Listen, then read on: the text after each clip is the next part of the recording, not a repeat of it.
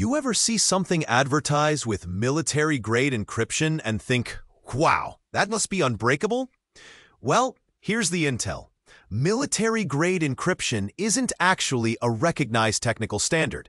Seriously, it's mostly marketing hype.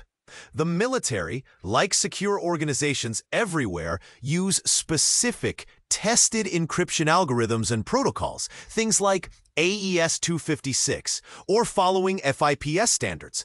These are algorithms also available for commercial use.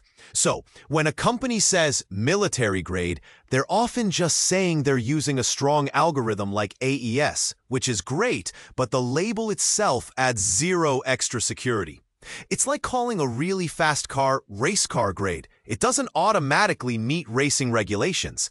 The true strength is in the algorithm, the key length, and how it's implemented and managed, not the catchy phrase.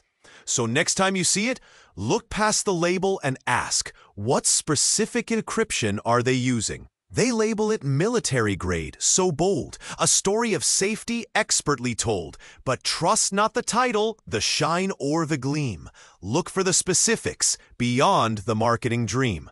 If you just decrypted this marketing myth with me, hit that like button faster than a quantum computer guessing a password. And subscribe so you don't fall for the next tech marketing trick.